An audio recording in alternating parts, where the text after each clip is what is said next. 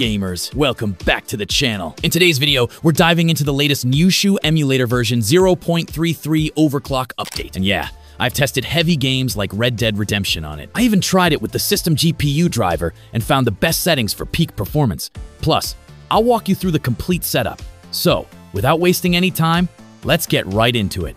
So this is our latest Nyushu emulator. You have to open it, then click on I understand. After that, you have to go to the settings tab, then scroll down and click on Manage Games folder. Here, you can select your game location by clicking on the plus icon. After opening your game folder, you have to click on Use this folder, then allow the permissions, and then click on Deep Scan and click OK even after adding the game location. If the games are not showing, then you will have to add keys for that. So for that, firstly, you will extract the zip file of your keys. After that, open the Nyushu emulator and go to the Settings tab. Here, scroll down and click on Open Nyushu folder. Slide here to go to your internal storage.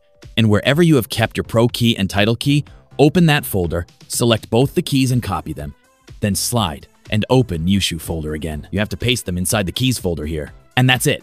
Now your games will start showing here. Now before running the game, you can also add turnip drivers for Snapdragon devices here. But if there is no suitable driver for your device, then you can also run games with the system driver like me.